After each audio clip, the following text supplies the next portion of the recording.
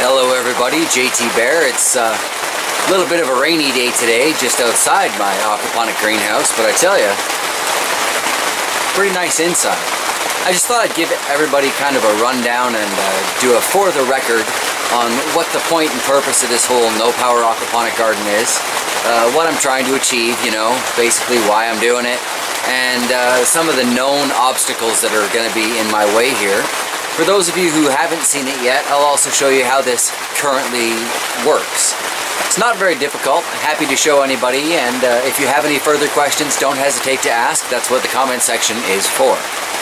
Alright, so down here you can see where I've got my fish tank here. I've got a couple of good mature goldfish in the back here.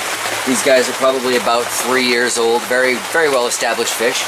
And this white pipe that you see coming down is effectively just a drain from this drip tray right up here.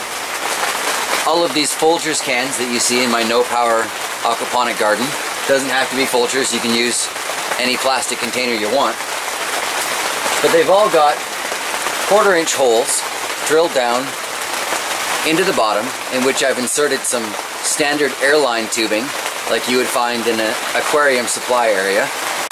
And as you can see, all these containers are just resting across my drip area, just sitting on 2x4s, 2x8s, whatever I had handy. All I do to water this is I take good old-fashioned juice jug, fill it up from the tank, and then I just pour it into the containers, one by one by one. And I repeat the process until all of the plants have been watered. What happens then is the water filters through the clay pellets and the rocks and stones and whatever else I have stuffed in these various containers, comes out the airline hose and drains into my reservoir beneath. As you can see, the reservoir is filled with more of the clay pellets, so it gets a lot of filtration as it goes through here. And then at the very end, underneath other containers, I have the remains of the drain from when this was a flood and drain bed. So basically, all that's in there now is a very short piece of standpipe to leave about 1.5 inches of water in the bottom of my drain tray at all times, which has allowed me to throw some duckweed on that. Now, you might be asking yourself, why go through all of this when I have electricity and I know that using that works? Well, I do have my reasons. I have my reasons for everything, and this is no different. I have a couple of friends who want to go live up in the mountain, and they would like to have an aquaponic garden. So for them to do that, it needs to use little to no electricity. They are going to have a couple of solar panels, and they're hoping to set up some windmills, but until then, they need a no-power aquaponic garden so that they can raise their fish and that they can raise their vegetables and have proper nutrition. And let's face it, these guys are my friends, so I want them to succeed, because I don't want to have to go rescue them and nurse them back to health. In addition to that, I have my own goals regarding property, and I'd like to get onto it as soon as possible. Now, in order for me to make use of that property, that's most likely not going to have electricity when I first get to it, I'm going to need some sort of no-power aquaponic garden. I've gotten quite used to having a steady supply of mints and various herbs. I've gotten quite used to having kale on hand, and I am not prepared to go without these things. Okay, so that takes care of why am I doing it.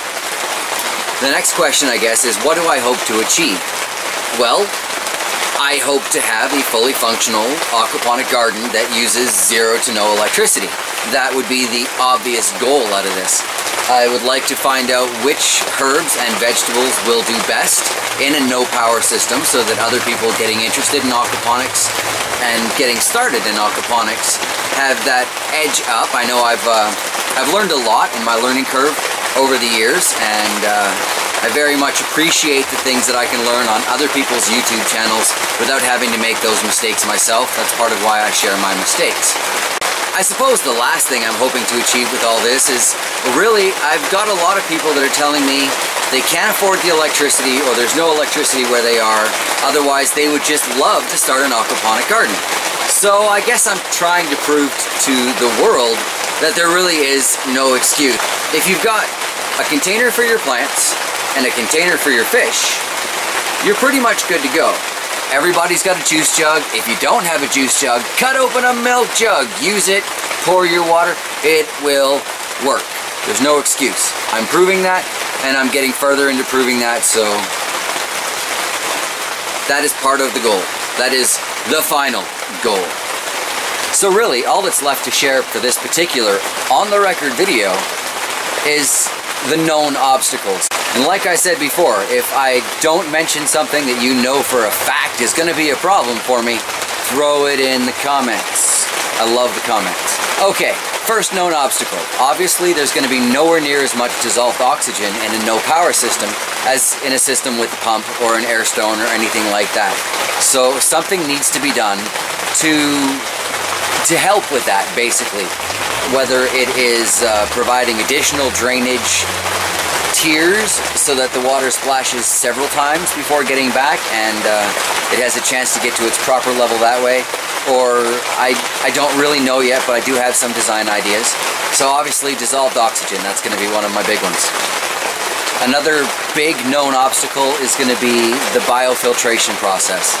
Clearly, with the water not running anywhere near as regularly through the filtration media, and there is still the media in here, right? Like those clay pellets are still there. There's still room for the biofiltration. It's just not happening as often.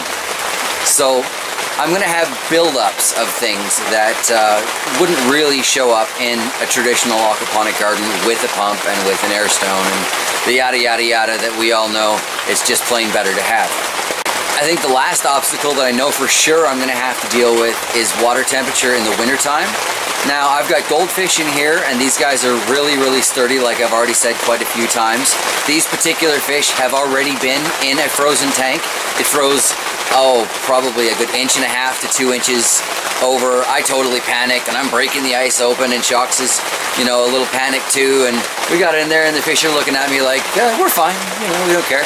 So, excellent. I got really lucky with that. If I was trying to do this with an edible fish, water temperature would be a big issue. So, again, that's part of why I don't raise tilapia and things like that in my main aquaponic system, because living in Canada, trying to keep it as low budget as possible, I don't have the money for the heating. It's that simple. But with the no-power aquaponics, it's not even an option. Well, there you have it, everybody. It's a brief, on-the-record kind of rundown of the aquaponic system. Hopefully, I've covered how it works.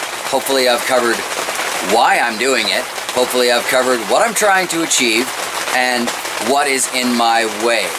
If you have any more questions about any of this process or anything else going on in my garden for that matter, don't hesitate to use the comments below. And hey, while you're at it, have a great day.